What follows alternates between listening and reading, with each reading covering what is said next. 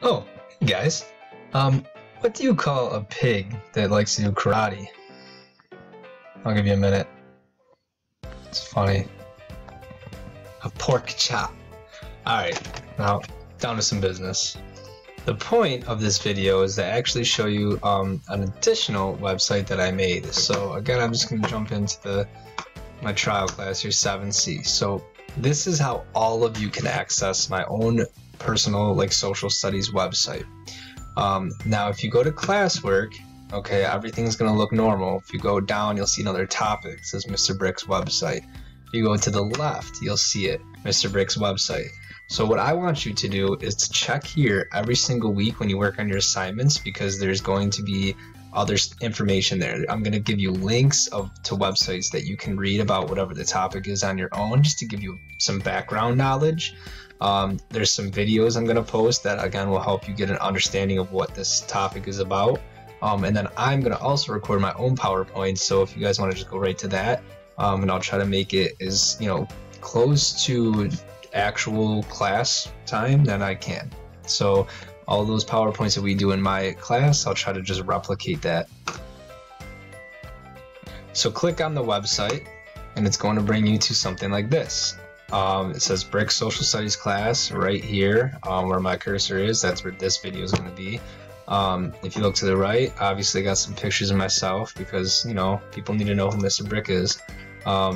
This one was in Washington DC, outside the Lincoln Memorial. This is a Gettysburg sword. This is me enjoying the decade of the 70s. This is my volleyball championship. I felt like I had to throw that up there because you guys need to see that I can win sports too. So, and the last one is the picture I took on the last day. I really do miss you guys. So the way it works is I basically broke it up into 7th grade and 8th grade. All of the topics just from here on out will be up here. So everything we've done before in the school year, I'm not adding to this website. For those of you that will end up having me next year in 8th grade, I'm going to end up changing this so everything's on here, so I can start using this resource as something that you guys have access to every day. But for what's going on, I broke it up into two different types of content. And then I have a section for links. You click on links. Okay, hopefully you like my link pun in the background because that's the link from the game Zelda. I have all of the different websites I use. You guys know I love Edpuzzle, Achieve 3000. You have to click on it. Google Classroom. You guys know how to get on that by now, obviously, but there's links to all of this stuff that I use. And anything else that I like to use, I'm going to throw in this section. For 7th grade, we'll start there. Okay, your first thing is the Erie Canal. So when you click on it, I gave you the assignments I want you to do, and this is going to update for the next couple. I'm going to change what's on there. I want to add a couple Achieve articles, so that way each section has one, and I'm probably going to add a short quiz for each one too. So just be prepared to check it every day. But if you look down here, History Channel, then I have the Erie Canal song. It's a very famous song, and I was hoping to play it for you guys, but there it is. I hope you guys can watch it and listen to it. The next section is the Indian Removal Act, and same thing. I have different videos for you to watch, and just different sources to read, just to get a background knowledge of what the Indian Removal Acts are. Same with the abolition movement. Right here, a couple things to read. You can click right on the links. It'll pop you to a website. You can read all about it. And again, for each section, I'm telling you the assignments you have to do, and then you can learn more about it below. And then the last one I have up right now, there will be more, is Dred Scott. This was a famous court case decision, and I want you guys to read about it. So I have 2 documents right here you guys can read. You get some background knowledge on. Then there's this PBS video. It's actually a website, but there's video to it. And I also put the video right here. So make sure you look to see what assignments you have to do. It's on Google Classroom too, but this is just an added resource. Now for my 8th graders, it's the same. You go to 8th grade content, click on the Decade of Change, 1920s. This is what you're learning about right now. You got the Roaring 20s. I got 2 different things you can click to read about it and a video on it. So again, this will help you understand more.